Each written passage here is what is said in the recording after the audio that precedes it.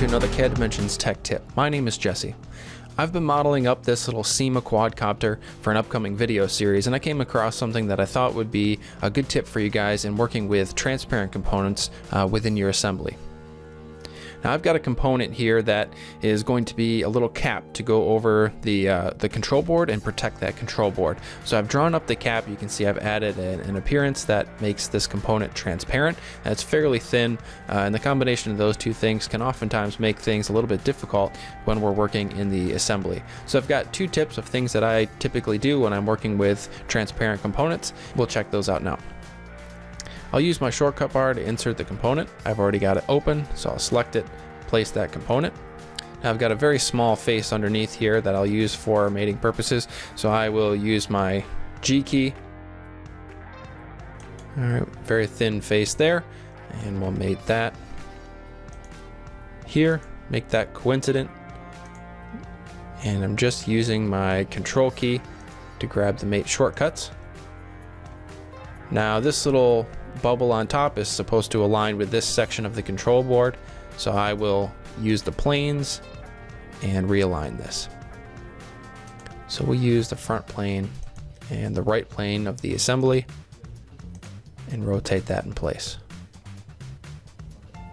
Now that we've gotten this in place, what I'd like to do is match up these holes so that they line with the component underneath, the little frame piece underneath.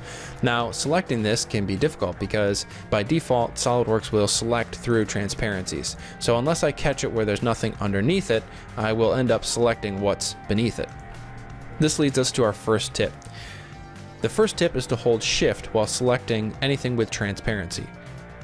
If I hold Shift on the keyboard and select, you'll see that it selects the face that I'm clicking on rather than what's underneath it. This allows us to very quickly, and oftentimes I will just hold my Shift key when I'm selecting those transparent components and we're picking up what's on top rather than what's through it. You can change your options in SOLIDWORKS to allow you not to be able to select through your transparency, but I prefer to leave it on because it is a handy option at times. So I want to create a sketch on this face, so I'll first hold Shift, select my component, we'll enter into edit part mode. From there, I'll select the same face and we'll create a sketch. From that sketch, I'll select the underlying holes.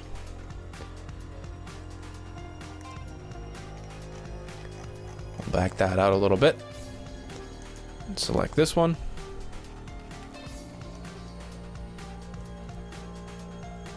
Select that one. That one.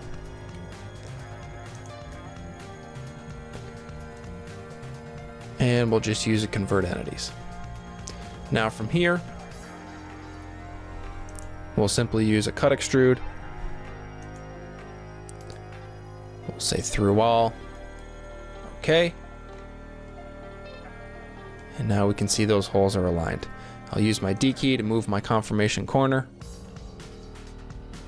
And now we've got what we were after. Now another tip that I use when working with transparent components is I don't tend to like the lines turned on, so shaded with edges is not usually what I'm looking for. Though oftentimes when I'm working with the whole assembly, I do like to have edges on just because it adds a little bit of definition, makes things easier to see. So what I'll typically do is I'll turn off edges for that component only, and we can do that by expanding out our display pane. Now from here I can choose what type of shaded mode I would like for each component. In this case, again, I would like that shaded without the edges. We'll say okay, and now only that component will be shaded without edges, and that looks quite a bit cleaner.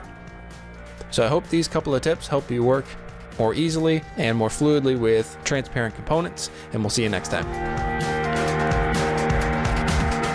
Don't forget to check us out on YouTube, Twitter, Facebook, and our blog for more great content by clicking on the links in the description below.